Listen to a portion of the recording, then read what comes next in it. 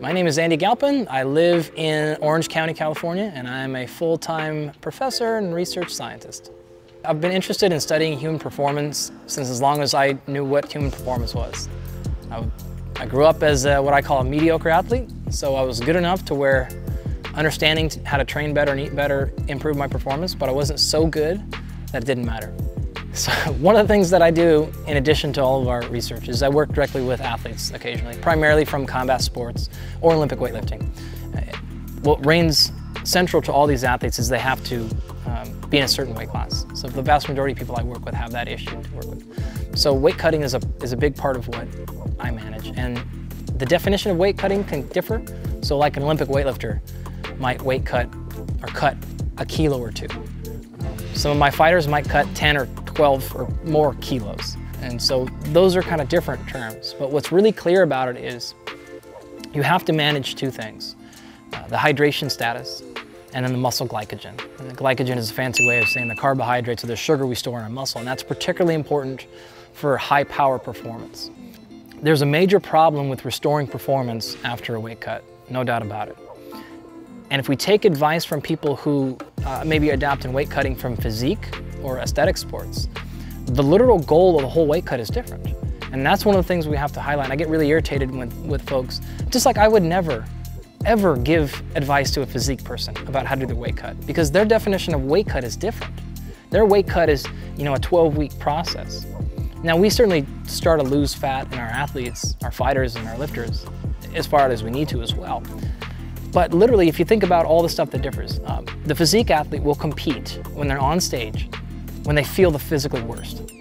An athlete has to do the exact opposite. You're weight cutting in physique sports to get a physical appearance.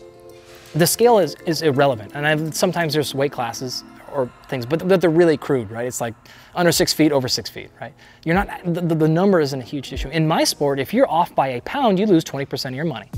It's a huge freaking deal. You're off by more than that, you lose 50% of your purse. In fact, I have one particular athlete right now who every pound he misses by, it can be up to a $75,000 fine.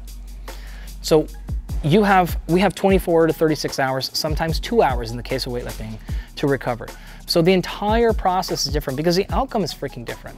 So the tricks and tips that you can use or I can use wouldn't work for a physique athlete, or the things that you would do for your physique athletes might kill our performance because you don't have to worry about getting on fucking stage the next day, right? Or getting on your performing the next day, or getting punched in the face. The other thing we have to worry about in combat sports are things like brain hydration.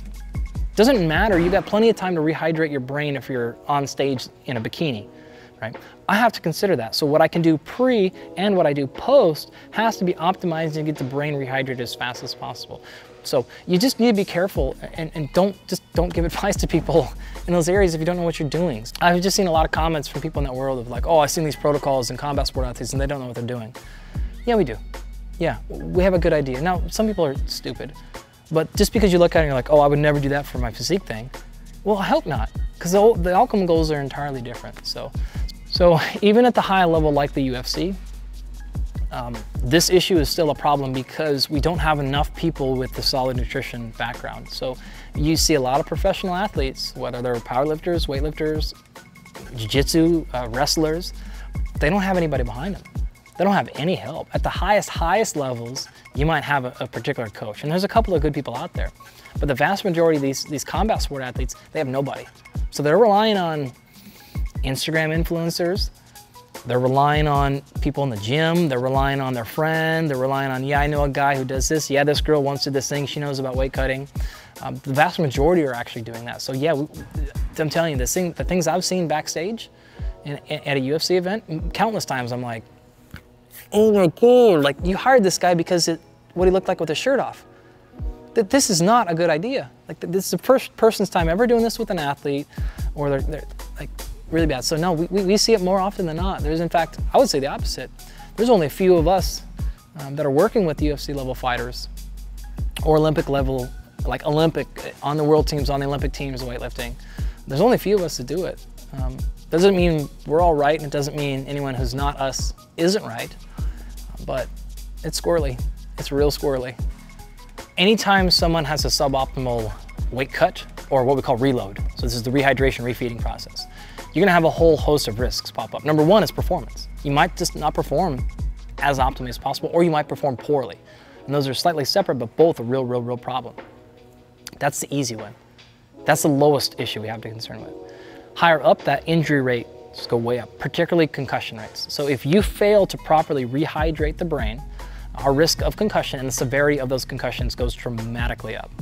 And that's something that any athlete should be very concerned with. Even if you are, say, in like jiu-jitsu or wrestling, where there's no direct head contact per se, you're still getting your head smacked a lot. And so your chances of something severe happening, your brain, your decision making, your executive function, if that's compromised, you're not going to make smart choices. You're not going to, perform as possible because you're not going to do things correctly, and your decision making will be compromised. So those are a small list. You have things that are more rare, like slight kidney failure, rhabdo can kick in. You have lysing of cells, so this is a bursting of cells because they're overhydrated too quickly, and those can run into problems. Those are more rare, but the typical ones are simply you gassed out, or your legs got really heavy, you got diarrhea, which furthered the problem, made it worse. Your stomach got really upset, gurgly, awful, or worst case, you got hit with a shot that normally doesn't hurt that bad and your lights went out, or they went out really bad. So those are all the problems with a poorly managed wake-up rehydration.